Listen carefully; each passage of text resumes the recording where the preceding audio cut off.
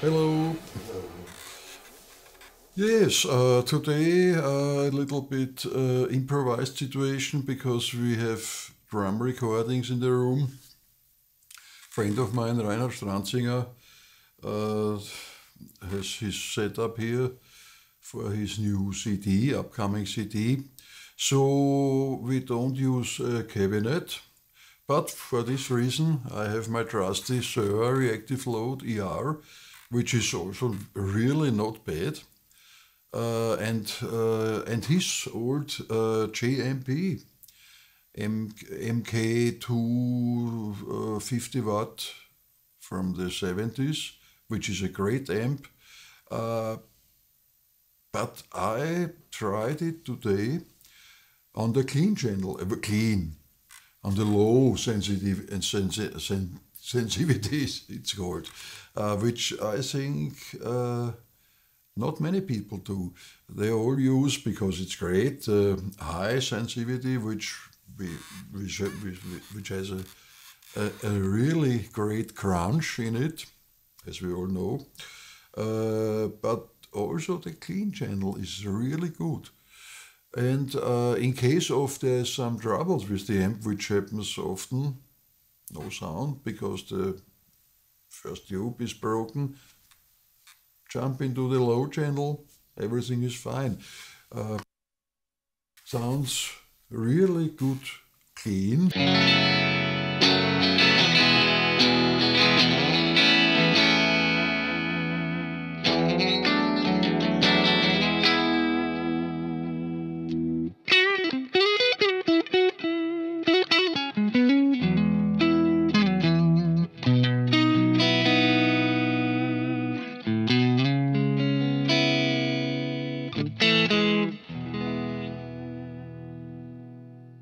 Really clean.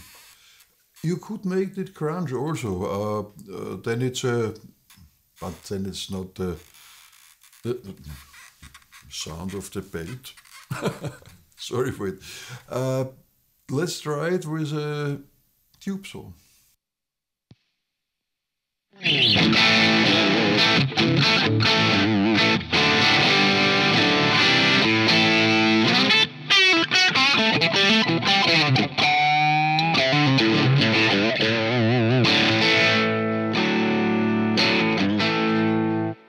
Yes, and I didn't mention the solo dials is running. Let's turn it off. Hear what's happening. I have to crank it up a little bit.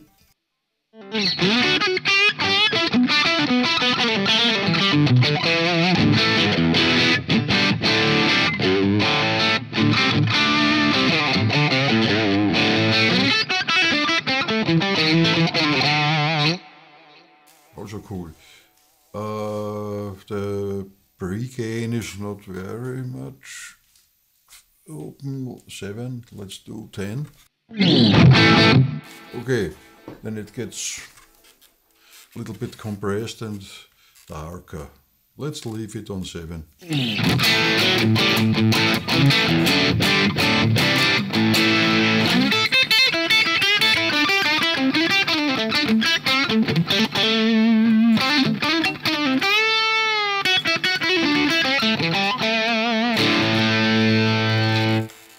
Some pre-gain.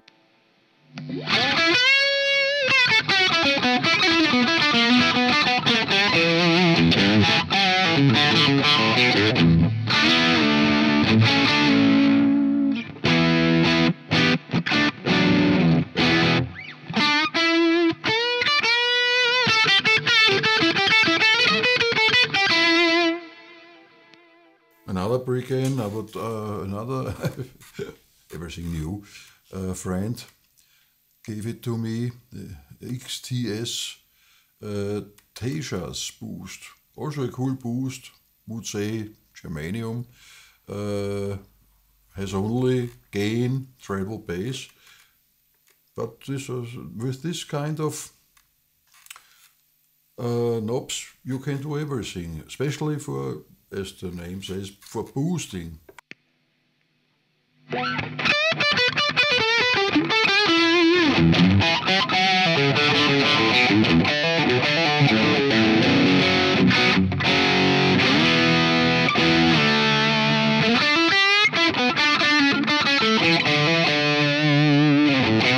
Adds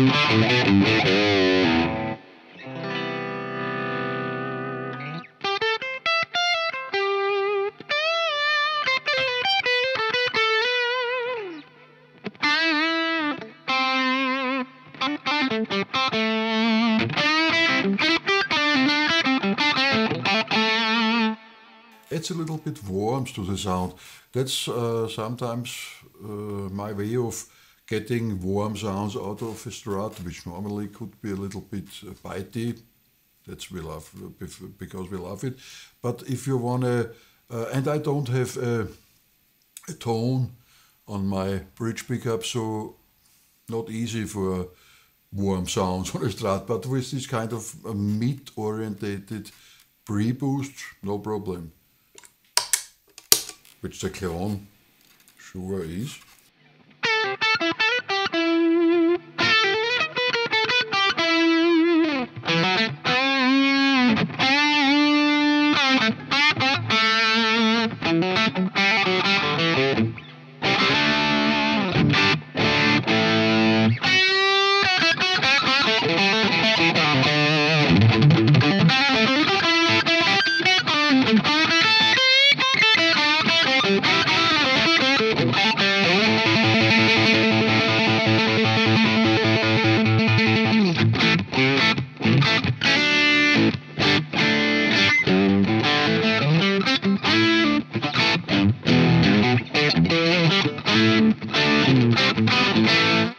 On the Sir, I have the built-in, what's the number 12, which is, I think, the Sir 4x12 mic'd up with a, sorry, 57 and a Royer 121, which is always cool.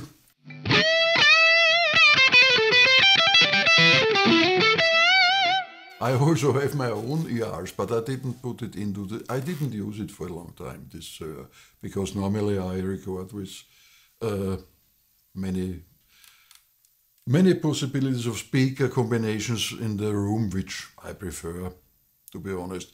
Yeah, that's the thing I wanted to show you, because normally people don't talk much about the quality of a pedal platform of an old Marshall, on a preamp Marshall, which every time I use, I wouldn't be sure if what I would use. Depends. If you play in a AC/DC cover band, yeah. Tom woke up. If you would play in an AC/DC or rock and roll band, you don't need a pedal platform. That's the way it should sound.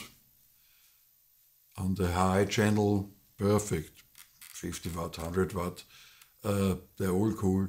But if you want a little bit more flexibility, then you would use your, let's say, room effects or delays pedal board, then you are fine with the low channel.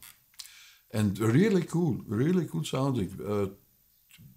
I normally use, most of the time, my own Marshalls, which are most of the time, which I would say,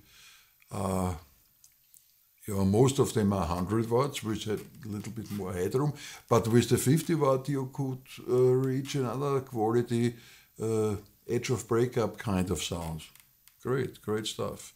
Next time, when the room will be available, we listen to the Marshall again with 4x12 cabinets and see what we can get out of it.